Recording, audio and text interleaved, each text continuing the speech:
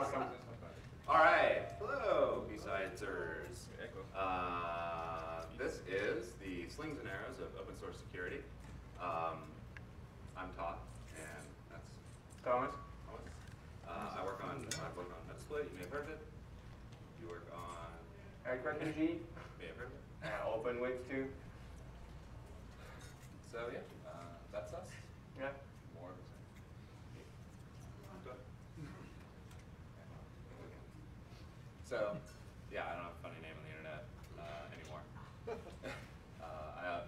I've been recently promoted to vulnerability manager for Rapid7 as well. So if you have bugs in Metasploit or Nexpose, please tell me, or write to security@rapid7.com, and you will probably talk to me.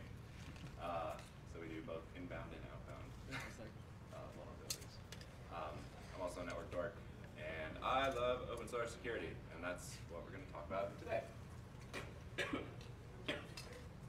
So why open source? Yeah. For me, I want to share the stuff I was making. I want to share the knowledge so that people could know how stuff is done.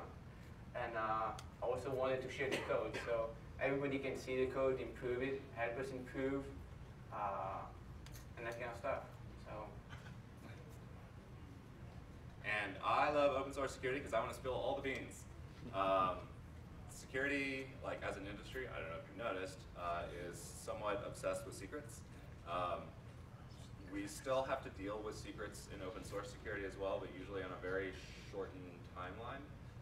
And I'm not just talking about like vulnerabilities and exploits and ODA and all that stuff, but even stuff like the stuff that Thomas does was at one point considered somewhat secret. It's a little bit of a black art.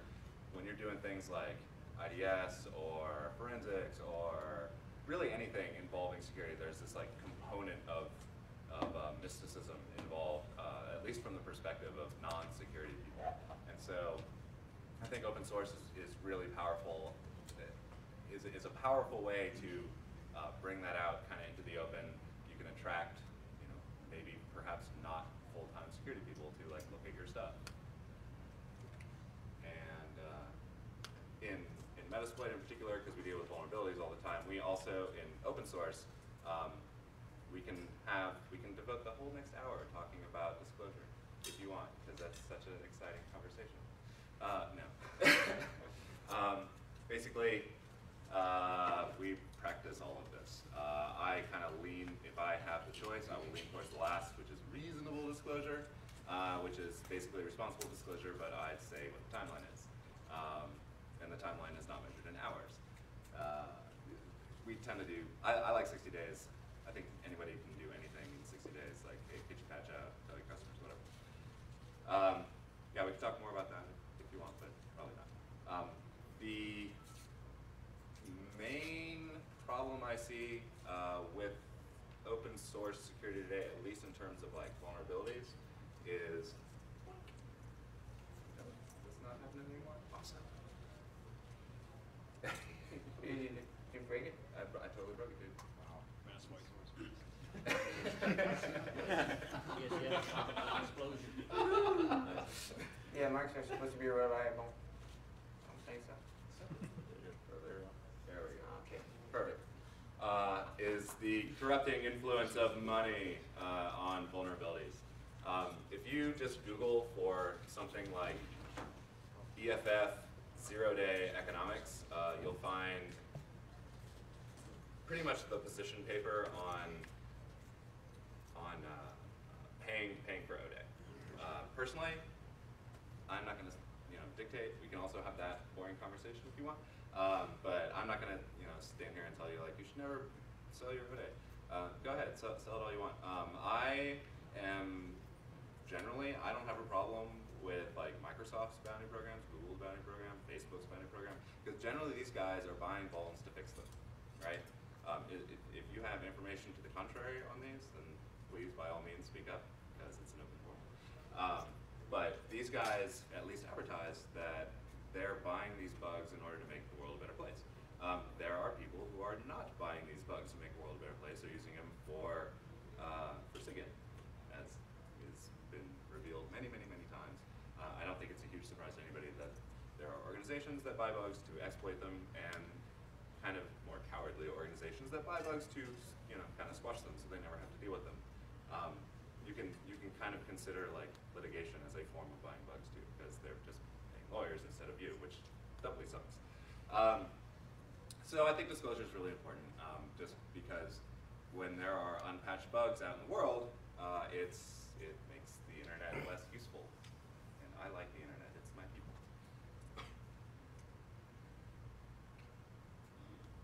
Yeah, sure. When you're working in open source security, I think you have more,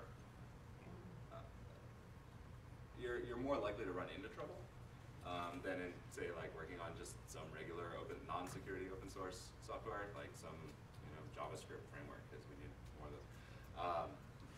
You're going to run in deep trouble with that. You'll never get into trouble with that. Everybody will love your programmer.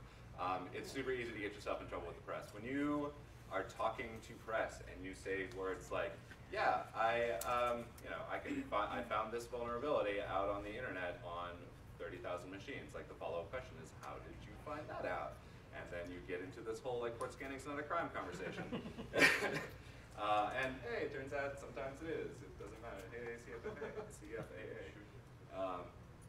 Yeah, for some people, port scanning is a crime. It can be a crime, and so that's your first mistake, is that you just admitted to crime in the press using because like I said, I have no funny name. Have a funny name. That helps.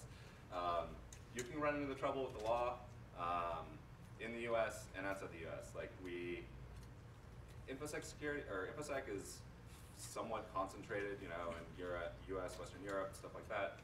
There are big swaths of the world where like what we do here is illegal, period. There are big chunks of Africa where this is super not cool. Like if you were writing, say, like a reasonable secure proxy software, say, as an open source security project, don't deploy this in Ethiopia because the Ethiopian government will mess you up. They have a monopoly ISP model.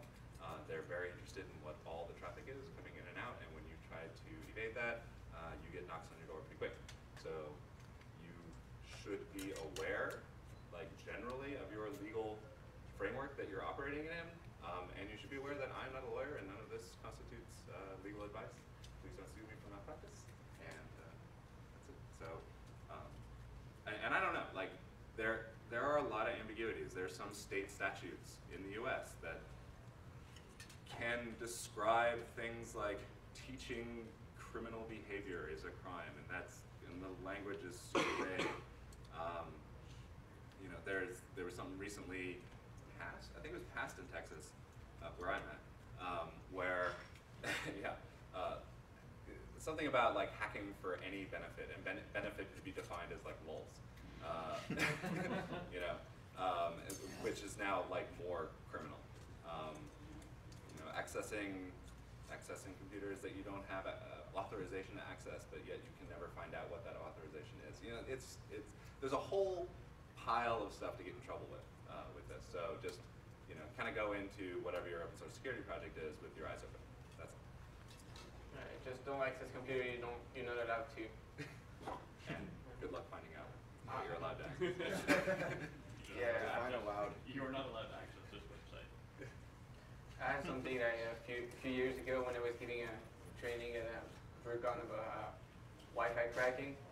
I was told that the computer crime unit in Belgium was a training, so they asked me not to hack the other access points. I guess they wanted to make sure that we're not going to access the other access points and stuff.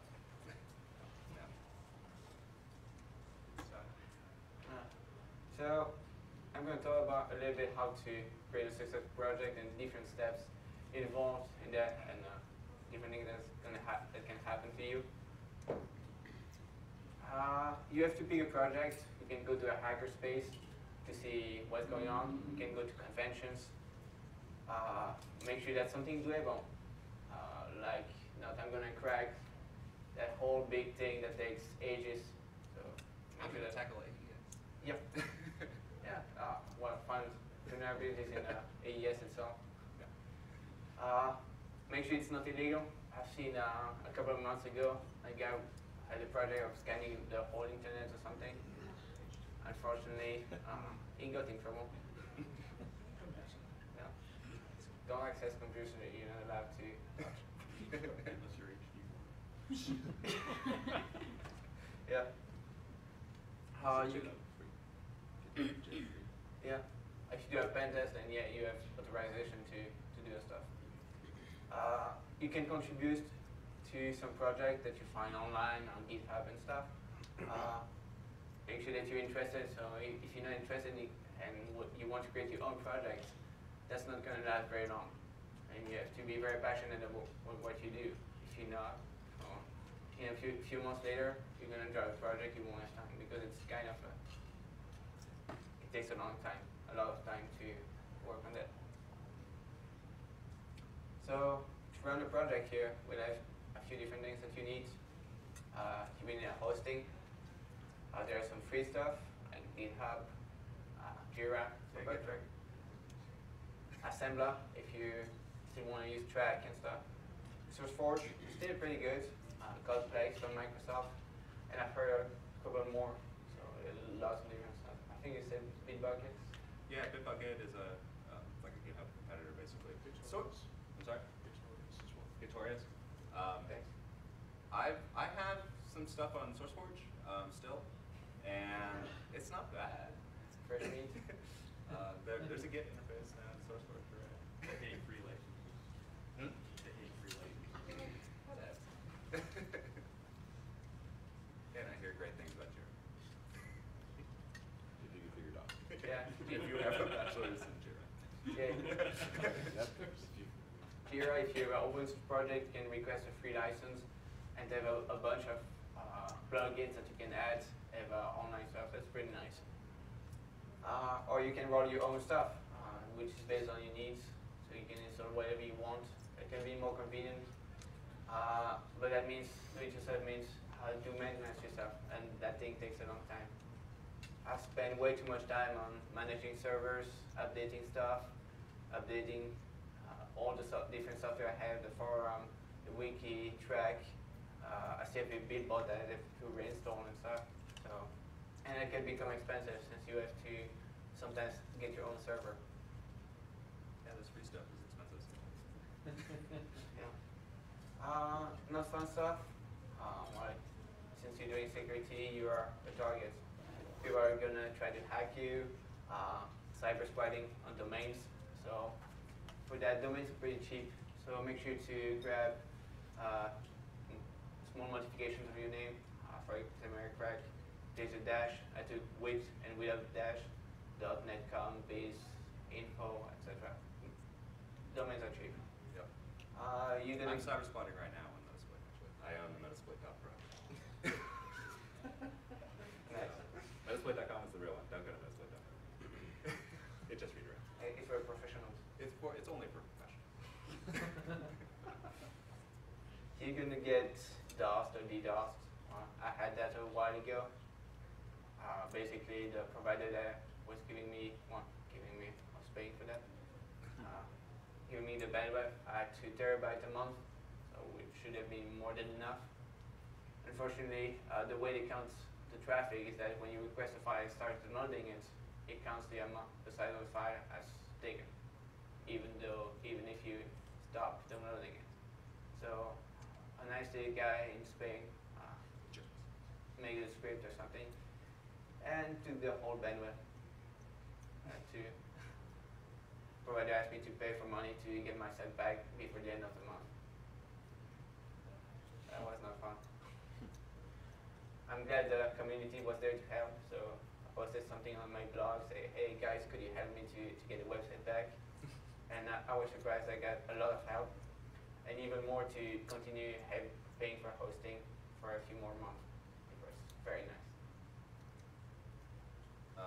Just on the DDoS, we had a pretty nice DDoS attack on us a few years ago. Some dude decided that they wanted to just like straight up SYN flood us, but they were SYN flooding.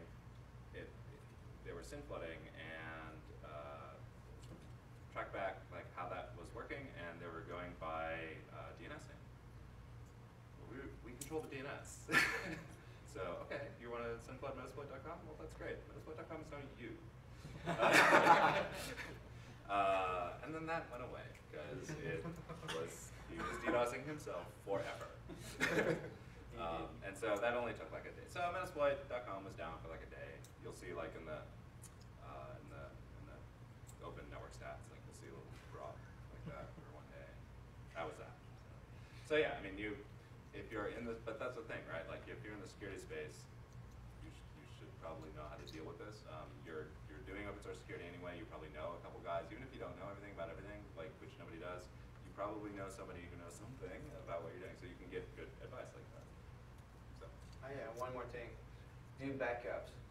Even if it's Backups free, is and security. even if they say, we have backups for a month. I've got the forum that was hosted on a cloud system from my provider. Fortunately, that thing stopped. I couldn't access that thing anymore. And because they were doing maintenance, they were not allowing to reboot anymore. So they stopped it. And the data, the MySQL data, fortunately was on the disk that was not stored. So whenever I turn out the machine, everything disappeared. So make sure you have backups. And now they won't let me access that machine anymore. They were supposed to give me access last month so that I can retrieve an old backup from a year ago. I'm still waiting for that. I'm gonna bother them next week. So development. You're gonna have fun with licensing. Make sure to deal with that. It's something very boring. As a developer, I don't care. I want to make code. I don't care about licensing. I want to get my stuff out. But the thing is, you would need a license, or if you don't do that, you would end up running into trouble. I've had some issues with the Debian licensing because some of the files didn't have a license. So they asked me to get a license to make sure that all that code was GPL or at least BSD. Fortunately, there is one guy that I cannot contact anymore because he's worked on that like 6 or 6 or 7 years ago. He started way before that, so 8 years ago. So I have no idea where that was. The only contact I had was on the NetStumper forum. It was a correct guy, and I was never able to contact him. But I guess we figured out it was a public domain or GPL since he contributed to GPL. Make sure to pick a license. GPL is good. I like it very much for what I do. I'm not a big fan of GPL. BSD for life. Yeah. BSD is much more simpler. Yes. Yeah. I'm not a lawyer, like I said before, and neither are you. Probably. No? No lawyers? Almost. Cool. Almost? Oh, good. Yeah, So what's the best license? So almost legal advice. There's no idea. There's a lawyer there. But this is a lovely website. It's from the GitHub guys from like 2 weeks ago, I think it launched. It's a really good overview. Like it's another one of these like overview in human language, not legalese, of the main features of all the licenses, of all your more likely licenses. So you'll have GPL for certain things and BSD for other things. I like BSD because I don't want to put any restrictions on you because I'm a big old anarchist and you should be too. The Apache license, everything. So super great site. Check it out. So for the code, make sure to use standard tools, use libraries, don't reinvent the wheel. So that takes time. Comment your code. You're gonna regret it if you don't do that. Like if you 5 or 6 years later, saying, what the hell did I do here? Why did I do this thing that looks like crap? So make sure to comment if something is unusual. Just give it big steps. So I guess you guys know. Use source control. It's very useful. Use comments when you comment. I remember a company I was at. They use was Microsoft stuff. What was it? SourceSafe. SourceSafe. Visual so safe. You can use that. That's awful. I hate it. And the guys were using that like hard disk. So basically, you have to check out all the files when you work on it. So there's no way two people can work on the same files. It's kind of hard. And when you were committing, just at the end of the day, commit all my files, no comments. So go figure out what they do, what they did. So methodologies, depending on how you work. If you work in a company, methodologies, yes, you should use them. If you are on your own, well, that's going to be kind of hard to follow some. Make sure to keep developing new stuff. So if you don't, people are going to lose interest. They're not going to use your project anymore. I've heard some program like that we've been using, Quagga. You guys have heard Zebra, OSPFD, BGPD. So it does that stuff. So people don't remember projects if you haven't worked on it. So kind of as a footnote to that, like especially, I don't know if this is especially security because I'm mostly a security guy. I'm not really much of a software engineer by training. In security, we have this. We have conferenceware, right? Like you develop a thing for a month, right around CFP time, and then you like fix all the bugs like a week to an hour before your talk. You might get some commits in there afterwards, and then you're done. You're done forever. So please don't do that. If you're gonna do that, like that's cool and everything. Just make your license like super open so someone else can pick it up if it's at all interesting. But yeah, I mean that seems to me at least it seems kind of endemic in security, and so that's my complaint for. Be quality driven. So open source means everybody can see it. That means potential future employers. So make sure you do it well since you have a lot of time to do it. You might not get it, know the language at first, so just do it and then you can rewrite the codes sometime later. Make versions, then goes with keep developing. So keep releasing or people are gonna forget. Sometimes people just follow the project for just the version and not the subversion. I have a lot of commits on the subversion and not many releases. I haven't had a release in like 3 years, and I released like a few months ago. Yeah. Release often. You will always want to perfect it to make sure that everything is right, but sometimes you have to make a release so that people can try it.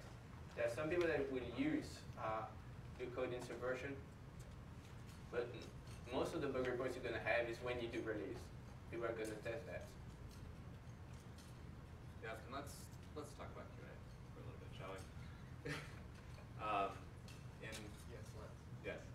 In security software, in general, there is a surprising lack of QA. The QA. That's software in general. Well, sure. But I think it's more in security because like the cadence. Me and my counterpart, by the way, from BSidesLV Pro is right there, Trevor. We talk about this constantly. The cadence for your typical security project is, okay, I have my discovery, I need to pocket out super fast so I can hit a conference, or exploit the bug because I'm on site. I'm a pen tester and I'm banging out my code. Works for me, so I'm going to publish and move on, and that's it. That's beginning the end. No testing, no QA, no nothing. If you do that, you will regret something later, because you might not notice it at first, but you'll notice it later, especially like 3 months from when you try to do the same thing, you're like, what WTF, man? So staying testable is probably like we talked about before, commenting. Continuous integration is totally a thing, and we use continuous integration on Metasploit. We use Travis CI, it's open source, it's great. Like every Git commit, it runs through the standard set of tests. Now, if you haven't written any tests, you're going to pass. If you written one test, say like, did it crash? Like you'll probably, hopefully pass. But hey, if that one doesn't pass, then hey, it's better than nothing, right? It's pretty easy to write. You just have to add the travis.yml file Yep. in your project root, and register to Travis and link into your project. And that's very, very easy. For me, I have that file in Metasploits. I have one for our CrackNG too. We sync all our ISV to Git, and we use Travis to do stuff. Yeah. So it's travis-ci.org. It's free. I don't know how to make that. Did you see any decline in contributions when you started imposing these sorts of software engineering strictures on your So that was, project? you know, it's a fear that you're gonna chase away everybody. Not really. Like now, partly, you know, we're kind of popular at Metasploit. I mean, people have heard of it. Yeah. But yeah. I mean, it gets some use. A little. But on the other end, yeah, I mean, you're gonna get rid of some people. Like some people are gonna say like, screw this. I ain't got time for testing. Nobody got time for that. But then you're gonna attract in, you know, like people who might have more software engineering background. They may not be so much security guys, but that's great because now you have it's a teachable moment for them and a teachable moment for you. Like you'll learn some engineering practices. They'll learn like how to not get their shit out. So. And if you don't like Travis, you can always have BuildBots. So you install BuildBots as a Python script.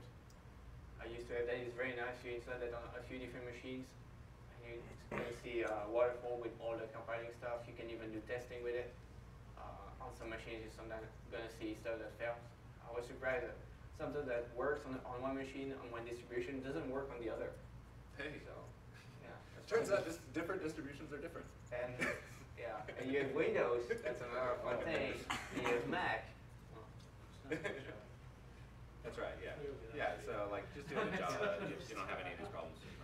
Ruby. Yeah, Ruby too. Ruby just compiles everything. Okay. So yeah. I mean, go ahead. Support. Well, what's obvious for you is not for the others. Your code, well, that's obvious for you. It works. You know it. But it's not really obvious for the others. So make sure to comment it and explain how your stuff works. If you don't explain how your stuff works, nobody's going to use it. You're not going to have any community around it. Well, read the code is not acceptable. As I said, not everybody knows how to read code. Sometimes the code's not readable. Yeah, that too.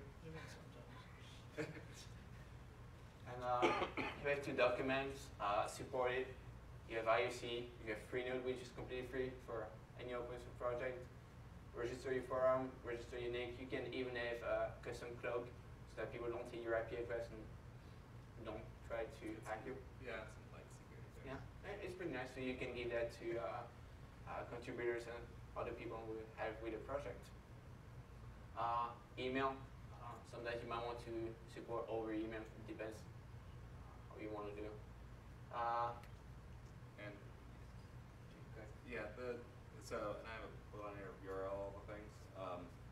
I take my marching orders for documentation from a book called Producing Open Source Software. It's kind of like an orangey red book, super great. It's by Ken Vogel, I'm gonna say, and it's mostly like the subversion story. It's like how SVN came to be. The stricture or the prescription in there is you want to be fascist about referring to URLs. Like have a fact, obviously, but when people are asking old questions that you might not have had a fact for, but you remember because you have this giant brain that you're working on social security, you're super smart. You remember from 2 months ago there was some email conversation like that. Like refer to that in the URL because you're going to have your email all archived. This gets harder for IRC. IRC is much more ephemeral and it's somewhat rude to log IRC. I have a bot. We have a bot in the channel. Yeah. So for RKNG's bot is yeah, awesome. the common things that people ask, frequently asked questions, drivers and stuff, we have a question mark, and most of the people know that thing. So it's very nice. So you don't have to repeat yourself and try to remember, check your logs, check your email. Yeah, the bot is very nice. Yeah. So. Right now our bot is named Egypt. Yeah, we should fix that. And it runs on meat. Users aren't devs, but sometimes they're criminals. So when you're in, I think we touched on this a little bit earlier, not only is what you're doing possibly illegal in some jurisdiction somewhere, but someone's end use of your thing may be illegal in some jurisdiction somewhere. And conspiracy charges are a thing. So If you have somebody asking you, it's like, hey, I am having a real hard time, you know, circumventing the firewall on this IP address using your, you know, awesome firewall circumvention tool that you wrote. Go ahead. Testers. Yeah, don't say, yeah, don't say, oh, hey, let me help you with that. And they give you the IP address, and then, like, of course, you're going to reverse DNS it, and it's like some, like, giant bank in Brazil. You may want to, like, think about how much you want to help this dude. You know, yes, I'm not standing in Brazil, but do you really want to be enabling criminals? Generally, when these kind of questions come up, like far too often on the Metasploit mailing lists, we politely and sometimes less politely say, listen, dude, this is for penetration testers. You really shouldn't be publishing your client's IP space here. You know, let them know that you're not going to help. In other cases, like, my client. huh? Oh, it's not my client. Oh, it's not my client. Yeah, no, I'm totally robbing this dude. I mean, no, literally. I mean, this happens way more often than you would expect. We've had guys come up in the channel in email, in Google Plus, like just harassing us to like, hey, I'm trying to get some help on writing some malware. Can you help me? And by the way, I'm from this like organization that is unfriendly to the United States. Is that cool with you? No. Yeah, sure. Yeah, don't engage in these guys because, hey, you know how the FBI like catches terrorists? They invent terrorists, and don't be a terrorist. Yeah, we even have rules that for IRC and stuff. So when people know not to hack other people's access point and stuff, but sometimes we still got people who don't care. I don't need to read the rules. You can copy them. That's pretty good at the base if you start a project. So do not hack something that doesn't belong to you. I don't support anybody who would ask you to do that, even if it's really friendly. Yeah, even if he's really friendly and like, because I'm going to give you money. I mean, you're working in open source, right? So, right? Yeah, I'll put you money. You need money. Nobody wants money. I like money too, Shane. Everybody, like, you're working in open source, so you're clearly like a helpful person already, right? But you really, like, I mean, this is serious business, right? You need to just go with your gut. If something feels wrong, it's probably wrong. I mean, this is like, you know, how the mob stays out of jail and how you'll stay out of jail. And now, which is nice, is that users, people on the forum, on IRC, start to know, contributors start to know that and tell others. And I was surprised from time to time I see in the forum people that have never been there that just posted maybe one time, told another guy, hey, what you're doing is not, it's not your access point, you cannot do that. So that gets pretty nice.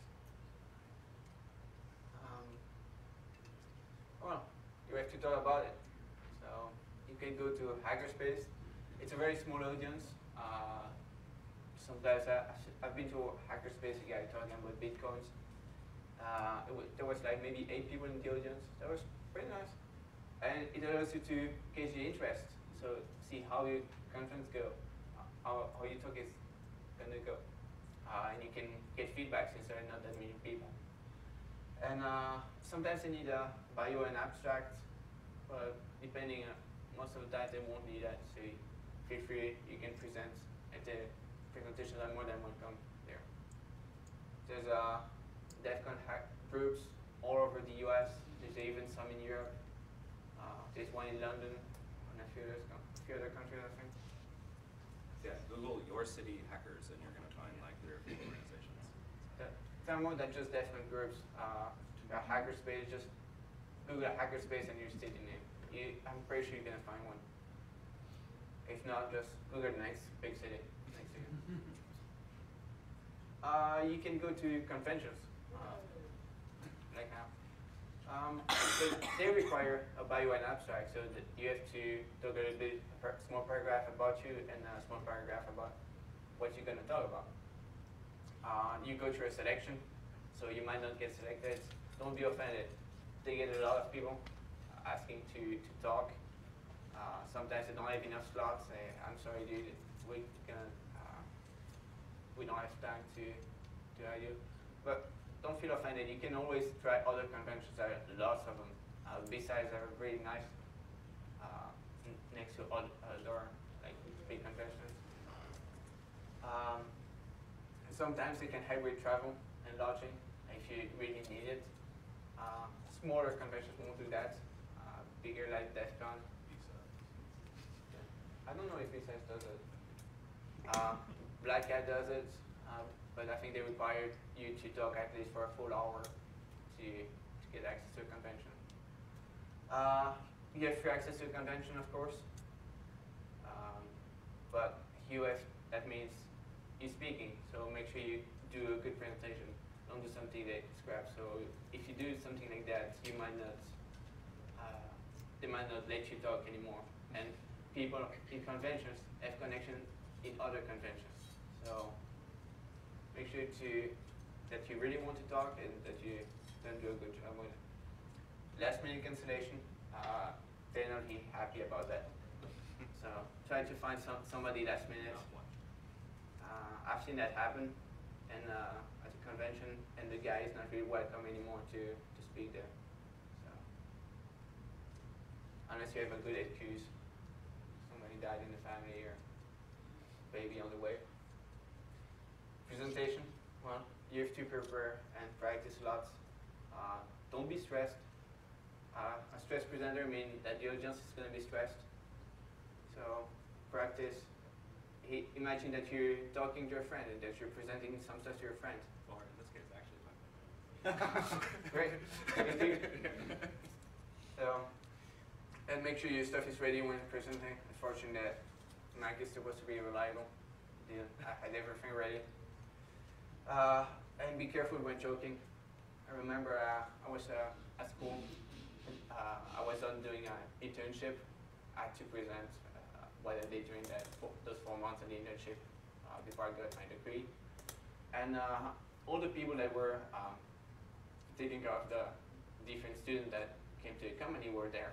So there was like 10 different companies. And one guy tried to make a joke when I was presenting. Unfortunately, I didn't get the joke. So it wasn't funny for him at all. So, and if you ever want to make a joke during your presentation yourself, make sure that it's easy to understand. It's not a technical joke, or nobody's gonna get it. Or not, whatever. Death by PowerPoint. Well, make sure to have something small, just a few bullet points. Talk around the bullet points. Don't make a huge blob of text and read it. Yeah, no, I trust If you do that, just write something on the blog. It isn't worth it. People are just gonna read the presentation and not follow you, just fall asleep, leave, or whatever. The other ways, as I said, you can use a blog. Blog is pretty nice. You have time to prepare. You can always change it if you see people telling you that there's something wrong there, wrong command line or something like that. Post news on your website. That's very important so that people see that your project is alive and it's not dead. And you can do YouTube screencasts to present how your stuff work, how to set it up. That's very nice. People love that. People love screencasts. Like you do screencasts, your user data is amazingly high up. Especially if you have like lots of love-step music on that, because people dig that too. Yeah. Explain to them how to install your stuff. That's one of the most important things. Yeah. And how to use it. Yep. Work. This is a job. Yeah. It's a job until it's also a job. Yeah. For me, it's kind of a second full-time job. So after work, Only if you're wildly successful, right?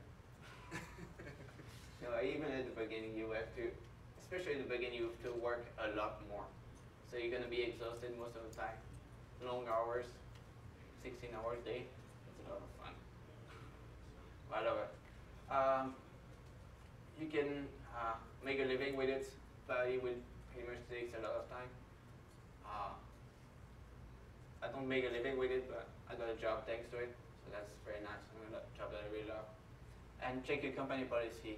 It might not allow you to create a new project, or the project might belong to a company. So make sure to check In the that. US, it almost certainly belongs to the Yeah. So yeah, you're going to want to get some kind of sign-off from the manager. Yeah. Just go talk to your manager, CEO if you know it. Yeah, and speaking of talking to management, Now, if you can you can totally sell your open source project to your manager. I mean, this is possible, especially if you are really good at BizSpeak like this.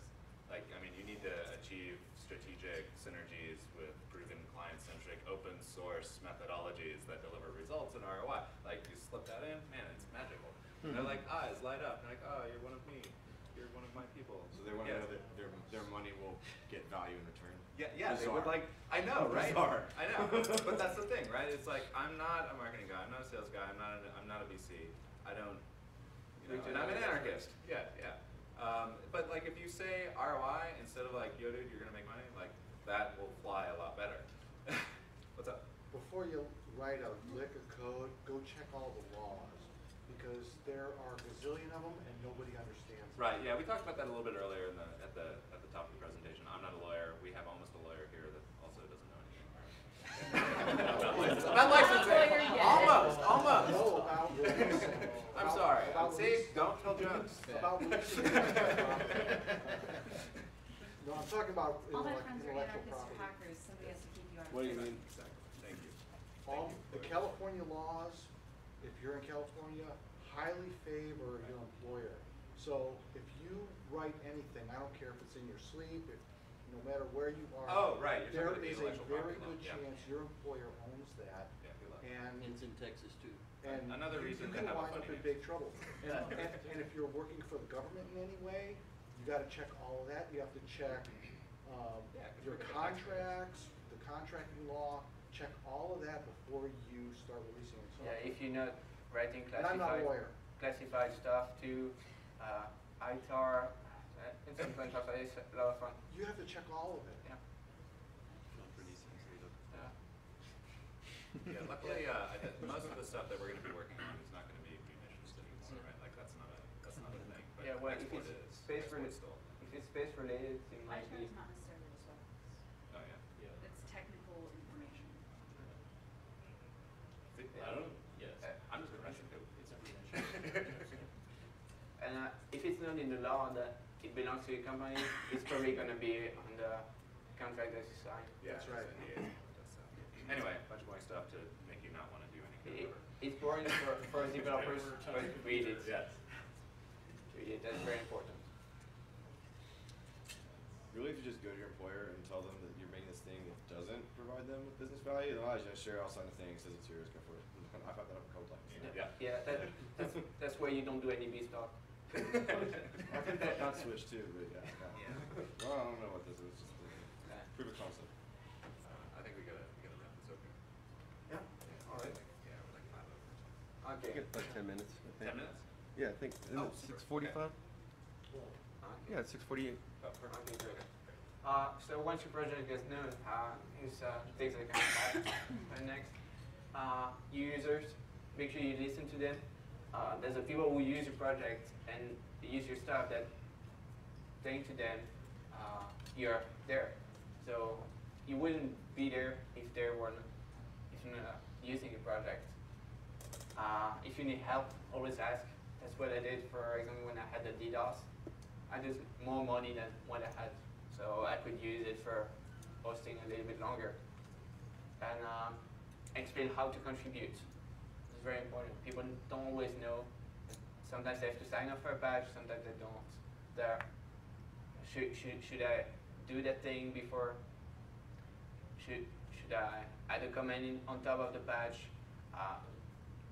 Explain all those things. That's obvious for you. That might not be obvious for everybody else. The team, you create a project, you're the leader. Don't be a dictator. We still have the last word, but listen to your teammates. Yeah, we did. Yeah. Be nice to other people, don't be a jerk.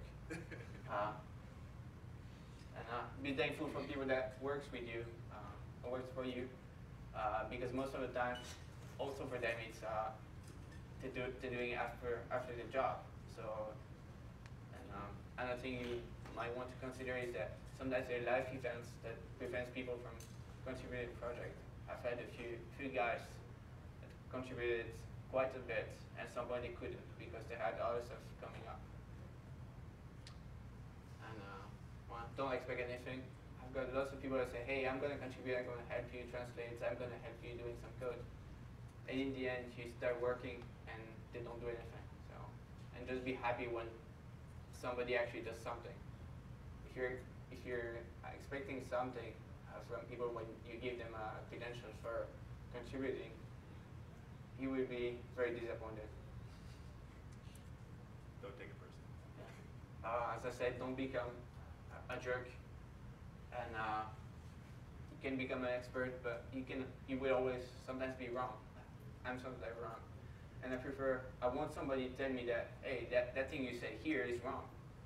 I don't want to keep saying that same stuff all over every single time and keep being wrong, looking like an idiot. And you can write books, training manuals and stuff. I did a training with offensive security, White Blue, if you guys have heard about it. You can go teach. I'm doing that too, about 2 times a year. And you can get a job in your project field. And that's a lot of fun. Since you like the project, that's what you're passionate about, that's probably what you want to get. Yeah, and to kind of go along with like become an expert on your thing, you want to avoid specialization. This is more in like kind of components of your code.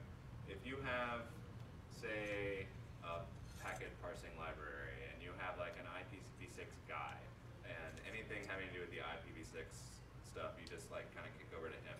I mean, you have a couple problems here. Obviously, you have sync point of failure, the bus factor, as it's sometimes called. But on top of that, like you kind of start developing these fiefdoms in your code base, where people will feel either uncomfortable committing to that part of your library because they're not that guy. That guy can start becoming a jerk and kind of dissuade people from contributing to my beloved chunk of code that is a reflection of me as a human. Yeah, so you want to avoid kind of doing that, obviously, because if you find yourself kind of sliding down that road, and I think it happens even in like regular software projects all too often, kind of call it out and like get taught on like what this guy was thinking and how you could be a backup and like, hey, I would really like to understand how all your IPv6 magic works because that stuff is freaking voodoo. Because then you can just start teaching each other, and now you've raised your bus factor.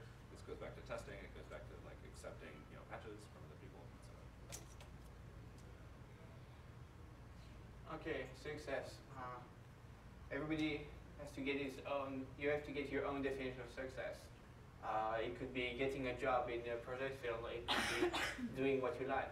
So your employer gives you the chance to work on a project for like a few hours a month or a few hours a week. Speaking at a convention, you can write books about your stuff. And quite a few books about my exploits. Yeah, couple. You can even create a business doing that. You could get acquired. Yeah. And you. For some have to people deal- that's success. For some people it's not. Yeah. You might want to keep your own stuff for you and then not being acquired. Well, that's the thing, right? It's like different definitions of success. Some people are really into that. Some people are not. You trade old problems for new problems. Yeah. So what's next after that? You have to keep going, keep developing, keep doing versions, advertising for news and stuff.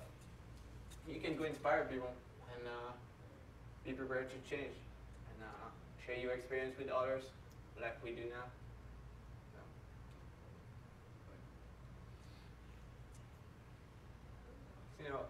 You will learn a lot. I learned a lot myself when doing the projects. I've got lots of surprises. Some were less fun than others. Partnering is the key to success. You might want sometimes to get the success for yourself, but if you're partnering with people, you're going to get more visibility, and you're going to get both success.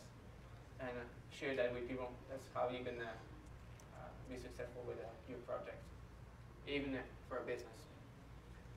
And of course, it's an advantage on your resume, so make sure it's good code, and or if it's not good code, start rewriting it, post a news, hey, I'm rewriting that thing. I know that code is a piece of shit. I wrote that like two or 5 years ago when I didn't know how to code.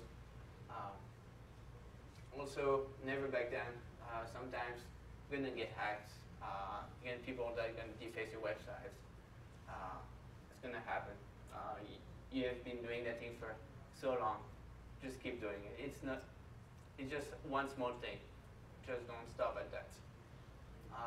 You can watch that video. It was pretty good. It was open embedded, I think. Yeah, it's at Intel, like Yeah. how to like market open source code, both like externally and internally. Yeah. So it's like kind of goes back to this. Even if you're not marketing it, you might want to look at it.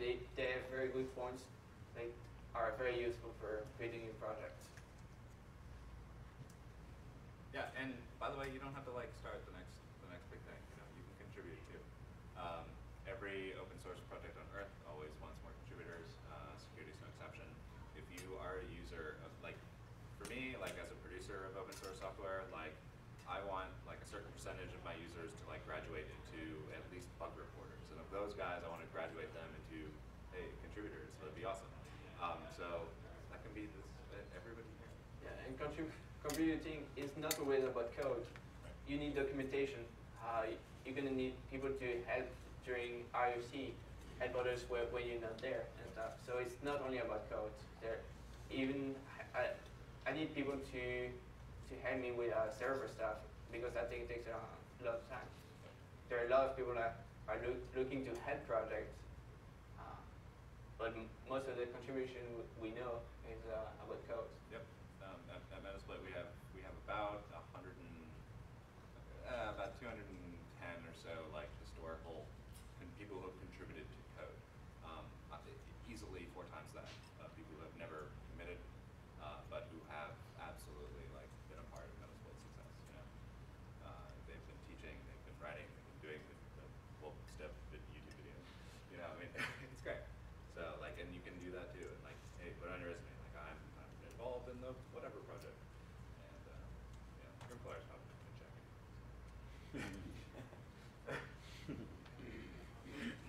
Yeah, get started. Here are 2 projects to get started on that need contributors. You can get on both websites and You can have have those links. tabs. You know, you can go back and forth. You can have links to both those addresses. And that's it. Thank you.